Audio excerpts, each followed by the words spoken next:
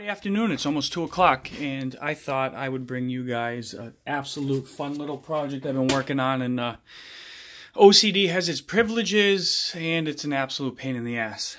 But, alright, so you guys know, I don't know where the spark is. There it is. I got myself the spark, and there's people out there that fly it FPV. They usually buy VR goggles, which you see here. Obviously not in the way that they came. But they download an app and you use like Lychee. Let me readjust myself here. You use Lychee, and there's a couple other Vision Plus and whatnot. So I was able to find a used pair of goggles for very cheap. These are the VR Box, which are super badass. Tried them, threw on an app on the phone and stuffed my face into them, and they come with these cool little guys here. See if I can flip it around so you can see it. See if I can magnify, show you. There you go. Look at that. With separate, eye sockets, and you can adjust and everything. My eyes cannot adjust to these. The goggles do not have enough depth. I can't talk today. It had two little spots in here. You could slide it forward and adjust so it fits the eyes. Oh, the cat's jumping on the lap. Say hi, Faith. Alright, so where the hell was I? Amongst looking at all these apps, I'm like, what's the effing point? I want to be able to fly immersive, where are they? With a style like my head plays. If magnification was the issue as I'm talking it out with myself, then why can't I just use the screen in one magnification thing? Where the hell is it? It's still in the works, so, So I happen to have... Man, I forgot the name of this. I was just talking to my buddy Simeon. Simeon, if you see this video, I forgot the name of this. It's the same style that you use in the head plays. It's nice and smooth on one side. It's kind of like the magnifier they use at school for kids. Fresno. Fuck. Fresno. So I had one of those. It is a tiny bit short, but for this application, it does not matter. I form-fitted it. Originally, I was going to put it on the back side, but messing with both magnifiers. Oh, and the key to this beautiful thing. I believe these are called the RHO lens that I got with the head plays, and I've been sitting with them, and now they're all fingerprinted up, collecting dust. Well, I found a freaking use for them, and I love them. I'll get to that in a minute. But between finding the ocular distance, if I'm even making up a word, I don't know. I was going to put that one on the inside and then adjust that one up here to find the right depth, and I was not happy. Through horsing around, swearing a lot, and cutting a bunch out of this thing, I form-fit that Fresno lens to fit right over the face of this. I had cut out the center here. None of this is seen. I'm going to smooth anything that looks rough. Again, this is still in the OCD works here. And I got nose print on there. Look at that. So I did that, and then I'm trying to figure out how to mount the RHO lens on here without ruining, the thing, and completely modifying this thing any more than I already have. Where is the rubber thing? There it is. Alright, so I got this off. This will pop back on there, and I'll use a little hot glue to ensure, because I broke some of the pins. What I did, by the luck of God, thank him very much, it's not done yet, but I took the standoffs that building a quadcopter actually came from the original Storm SRD 280 V3, which is now Reaper. It comes, you can get standoff kits and all these other things. So what I did was I poked a couple holes. I'll put the nut, shave that down smooth. My face won't touch that, so it won't hurt. And I just posted it through. And then it's going to sit just like so. And I'm still trying to figure out how I'm going to mount it permanently. It might be just glued, to be honest, because this thing's not going to take any abuse. So glue it down. Or if I can get to the back side, which I might, by a little more tweaking, which I probably will do. We'll see. Alright, so that will sit like that. And then I pop this thing back on. That thing will sit on there. I don't have both hands, so I can't work it around it very well. Work it. Yeah. So that fits on there.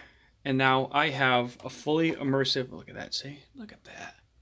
I have a fully immersive box. Get it? Haha.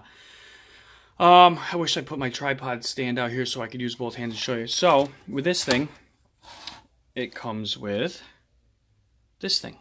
your phone, this zipper's up and down. You slide your phone into it, and then it shoves in that slot. There's a lot of sexual jokes I'm going to leave out just in case kids are watching. It's one of them days. One of them days. It's Cards Against Humanity Fridays at the cigar shop, so I'm excited. So, as I was saying, that will go into the slot. Your phone is on. Now, what makes these goggles better, in my opinion, than some of the other ones out there, and again, it was like $5. It comes with a freaking remote. It kind of reminds me of a N64, or what's that stupid thing? We're Mario Bowling, the Wii. Yeah, another sexual joke there. Push my button, giggity. So, what you do is you turn this thing on, your phone finds it, and I'm using the Note 8, the one I'm shooting on right now, and this thing links to it, and a little mouse pops up on your freaking screen, so you wiggle around, and you push the buttons on where you need it to go.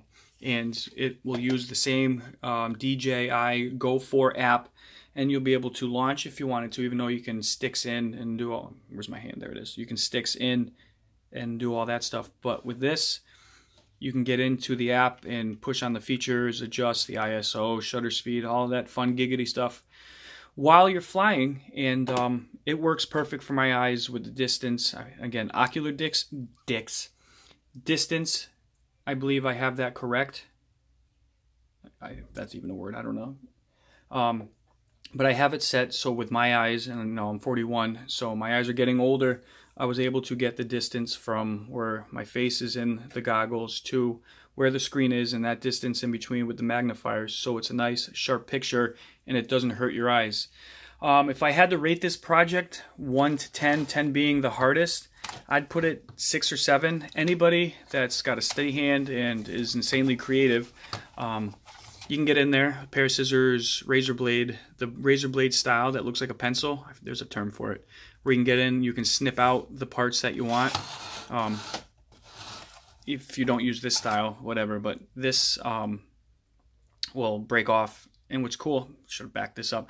If you use this the regular way and use one of the apps allows you to use, it links with the Go 4 app and allows you to fly, but it's like $10 or 25 if you're using a Phantom and all those crash fucking crazy quad drone things. I don't like the Phantoms at all.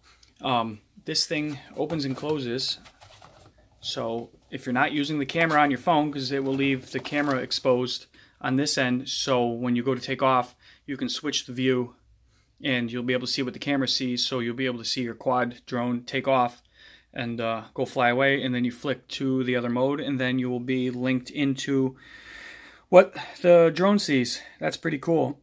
So if you're looking, excuse me, if you're looking for an inexpensive VR device, and this fits up to the Note 8 and some of the bigger devices, I got a decent sized nose, so it fits in here comfortably. The light is well blocked.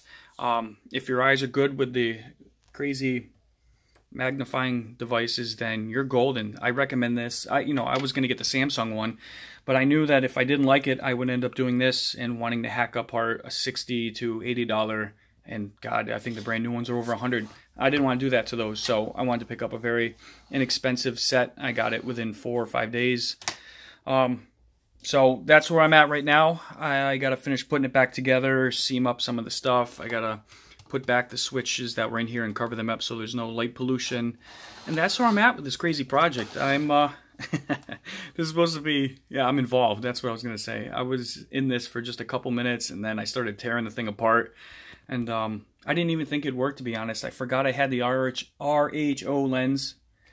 Where are they? I forgot I had these, and I'm glad. They came free with my goggles. I'm hoping to see another head play come out. Something new, a little different, maybe a dual diversity on them. But anyway, I'm going to mess with these, and then thankfully this comes off, so I'll paint it. I'd love to hydro dip. That'd be a cool first project, but we'll see. But I got to put this thing back together and get at it and hopefully do some flying today. Thank you guys for spending some time with me. We'll see you. Let me know what you think. Peace.